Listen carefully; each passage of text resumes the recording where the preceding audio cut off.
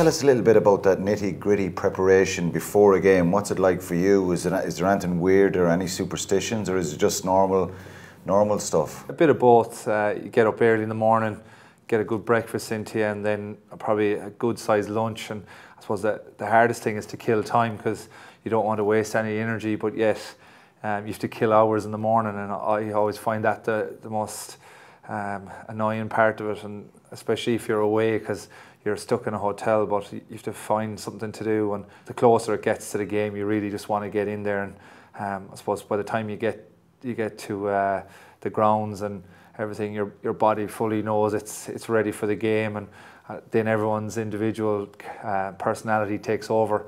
I'm not one for music really. Once I get here, I just kind of get into the zone, I suppose.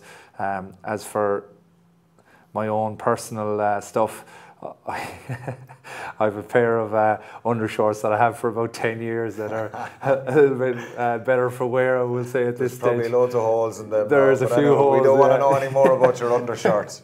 But the only other one I have is that I use Alba and I always dab it on the front. I smelled that off you actually when I was tackling you and playing against you.